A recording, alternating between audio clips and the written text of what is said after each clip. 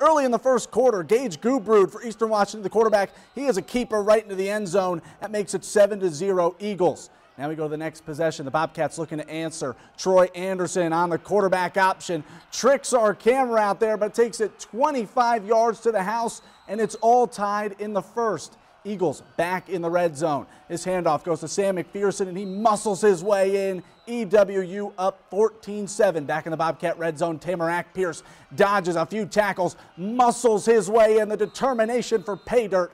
Eastern goes up 24-10 at halftime. Fourth quarter we go. Eastern Washington puts the game on ice here. McPherson bouncing it to the outside, turning on the wheels. 57 yards to score. It's 34-10 Eastern. MSU trying to play some catch-up. Anderson punches it in from short to cut the lead, but Montana State, they fall to 5th-ranked Eastern Washington, 34-17.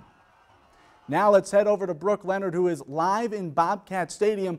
Brooke, the Bobcats, they have a top 5 FCS school they've faced, but what could they have done differently to swing this game in their favor?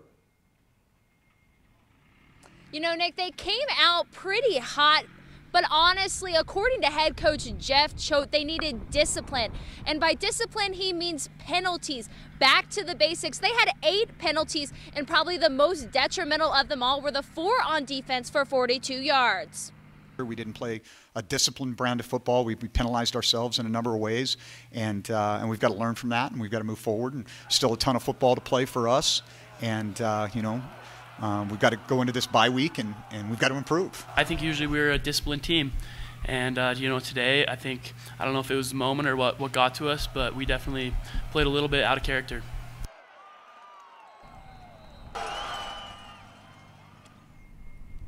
As Troy said, out of character is exactly right. Now they'll have a bye week to prepare and get ready to host Idaho back here at home in Bobcat Stadium. In Bobcat Stadium, Brooke Leonard, MTN Sports.